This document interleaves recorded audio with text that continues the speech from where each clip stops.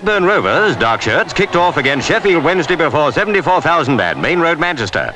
In this War of the Roses, Bimpson passed a shot over the bar to Sheffield's relief. Scenting blood, Rovers came on again. Springett foiled them.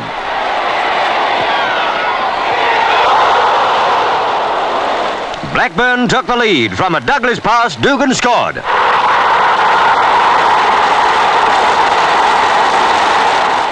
Wednesday kicked off after the interval, determined to draw level and then wipe Rovers off the map. To Sheffield's joy, Finney netted. Then dismay, he was ruled offside. For some seconds, the crowd didn't realise it was no goal. That escape made Rovers try again. Dougan got goal number 2.